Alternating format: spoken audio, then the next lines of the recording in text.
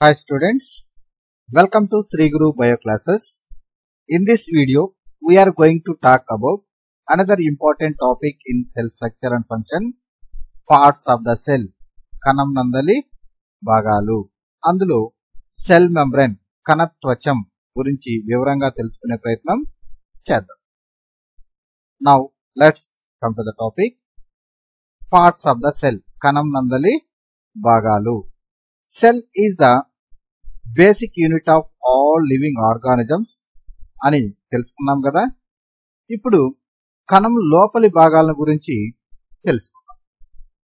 ముందుగా మనం ఇక్కడ ఇవ్వబడిన plant cell and animal cell యొక్క నిర్మాణాన్ని, అందులోను పార్ట్స్ ను ఒకసారి గమనించినట్లయితే, in this we can observe various parts like cell membrane, కణత్వచం, vacuole రిక్తిక, nucleus కేంద్రకము, cytoplasm కణద్రవ్యము, chloroplast హరితరేణువు, cell wall కణకవచము లాంటి చాలా రకాలైనటువంటి కణాంగాలను మనము అబ్జర్వ్ చేయడం జరిగింది. కణం నందు చాలా రకాలైన కణాంగాలు ఉన్నప్పటికీ కణం నందు కణత్వచం సెల్ మెంబ్రేన్, కణద్రవ్యం సైటోప్లాజం మరియు కేంద్రకం న్యూక్లియస్ అనేవి మూడు ప్రాథమిక అంశాలుగా చెప్పడం జరిగింది. ఇప్పుడు మనం కణత్వచం సెల్ మెంబ్రేన్ గురించి కొంత వివరంగా తెలుసుకుందాం. Let us come to the cell membrane. The basic components of a cell are cell membrane, cytoplasm and nucleus. They are observed already in previous figure, right? The cytoplasm and nucleus are enclosed within the cell membrane. కణద్రవ్యం, కేంద్రకం కణత్వచం చే ఆవరించబడి ఉంటాయి. కణత్వచం plasma membrane is also called as plasma membrane. దీనినే మనము plasma పొర అని కూడా అంటాము. The plasma membrane separates cell from one another and also the cell from the surrounding medium. ఈ కణత్వచం ఒక కణాన్ని ఇతర కణాల నుండి మరియు చుట్టూ ఉన్న పరిసరాలలోని పదార్థాల నుండి వేరు చేస్తుంది.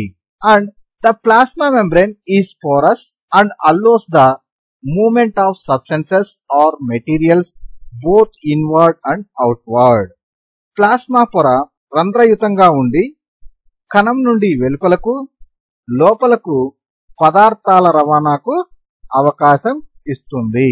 మనము కణం నందలి ప్రాథమిక అంశాలను పరిశీలించడం కోసం ఇక్కడ ఒక చిన్న యాక్టివిటీ ఇవ్వడం జరిగింది. Now let us do this simple activity. In this activity we need one onion bulb. ఈ యాక్టివిటీ కోసం మనం ఒక ఉల్లిపాయను తీసుకోవాలి. Remove the dry pink coverings. So దీనిపైన ఉన్నటువంటి ఎండిపోయినటువంటి పింక్ రంగులో ఉన్నటువంటి పొరలన్నీ కూడా మనము రిమూవ్ చేయాలి. We can easily separated the fleshy white layers of the bulb with the help of forceps or by hand.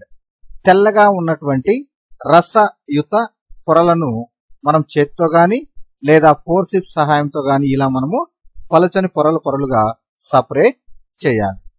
చేసిన తర్వాత ఒక మైక్రోస్కోపిక్ స్లైడ్ తీసుకొని అందులో ఒక చుక్క వాటర్ వేసి దానిపైన చిన్న చిన్న ముక్కలుగా కత్తిరించబడిన ఈ ఆనియన్ పీస్ ని ఉంచాలి. Place a small piece of the onion peel in a drop of water on a glass slide. ఉంచిన తర్వాత add A 1 drop of methylene blue to the layer. ఒక చుక్క మిథిలిన్ బ్లూ ద్రావణం ఉల్లిపొరపై వేసి కవర్ స్లిప్ పెట్టి microscope నందు observe చేయాలి. Cover slip వేసే ముందు జాగ్రత్తగా గాలి బుడగలు లేకుండా వేయాలి. While placing the cover slip, ensure that there are no air bubbles under the cover slip. Observe the slide under the microscope. Draw and label. You may compare with the figure 1.5. So cover slip వేసిన తర్వాత మనము జాగ్రత్తగా microscope నందు observe చేయాలి. So when we are observing that microscope we can find this type of picture. So మనం microscope లో observe చేసిన తర్వాత మనకి ఇలాంటి ఒక పిక్చర్ కనపడడం జరుగుతుంది. ఇక్కడ చూడండి, the boundary of the onion cell is the cell membrane covered by another thick covering called cell wall. So ఇక్కడ ఉల్లిపొర కణం అంచున ఆవరించి కణత్వచ ఉంటుంది. దానిపై మరొక మందమైన పొర కప్పబడి ఉంటుంది. దీనినే మనము కణకవచం అని పిలుస్తాం, cell wall. The central dense round body in the centre is called nucleus.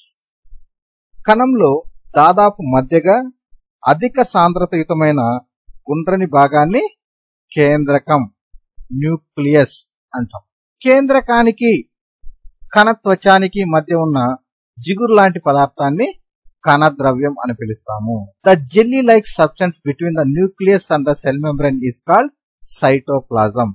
కేంద్రకానికి ఇలా చూడండి, ఇక్కడ కేంద్రకానికి కణత్వచానికి మధ్యన ఉన్నటువంటి ఈ ప్లేస్ మొత్తాన్ని మనము కణద్రవ్యం అని పిలవడం జరుగుతుంది. ఈ కణద్రవ్యం ఎలా ఉంటుంది? మనకు కణద్రవ్యం జిగురు లాంటి పదార్థము, కణద్రవ్యము జిగురు లాంటి పదార్థము అని మనము చెప్పడం జరుగుతుంది. Next, you have learned earlier that the cell membrane gives shape to the cell. కణత్వచం కణానికి ఆకారాన్ని ఇస్తుంది అని మనం ముందే తెలుసుకున్నాం కదా. In addition to the cell membrane, there is an outer thick layer in cells of the plants called cell wall.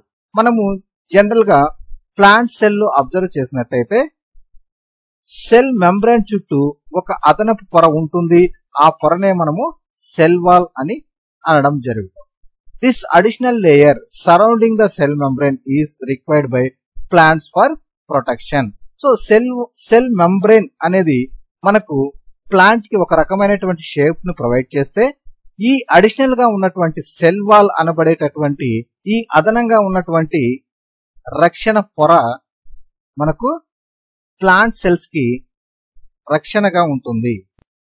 This additional layer surrounding the cell membrane is required by plants for protection. ఈ అదనపు పొర రక్షణ కోసం మొక్కలకు అవసరం.